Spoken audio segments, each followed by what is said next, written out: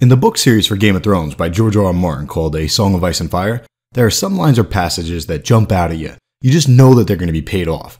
Here's one from the books that I bet will come into play in the final book and possibly in Season 8. It's from Bran's second chapter in Book 1.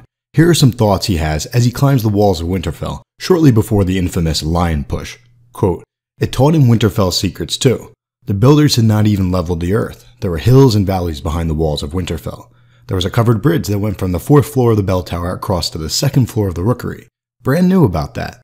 And he knew you could get inside the inner wall by the south gate, climb 3 floors, and run all the way around Winterfell through a narrow tunnel in the stone, and then come out on the ground level at the north gate, with 100 feet of wall looming over you.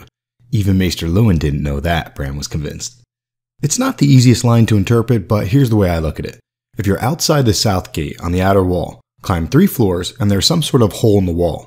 Run all the way around Winterfell through a narrow tunnel in the stone, and you'll come out on the ground level at the north gate, inside the inner wall. We know he comes out by the inner wall because the inner wall is 100 feet, whereas the outer wall is 80 feet.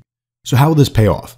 Since you have to climb 3 stories just to get to the hole in the outer wall, if I'm correct, I don't think this secret passage can be used for a mass escape or anything like that. Plus, if the dead army is surrounding Winterfell, it's unlikely that thousands of people could run outside and flee without getting caught by the dead army.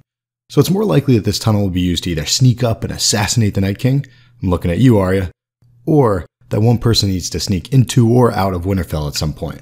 Let's pretend Winterfell is under siege by the dead army. The dead cannot cross because Winterfell has magical walls from Bran the Builder. And let's pretend all their ravens are dead, either killed or dead from the cold.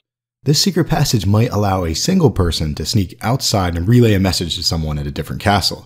Or maybe they need to smuggle some food in. It'd be pretty cool if Davos used the secret passageway, just like he smuggled Stannis onions while Stannis was under siege at Storm's End during Robert's Rebellion. I wonder if anyone has experienced climbing other than Bran.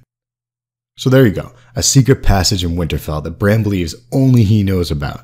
It does not seem to be tied directly to any theme, at least not yet, so the show could leave it out and take the Battle of Winterfell in a different direction, but it seems very likely that the books will pay off this little tidbit at some point, and who knows, maybe they'll include it in the show as a shout out to book readers.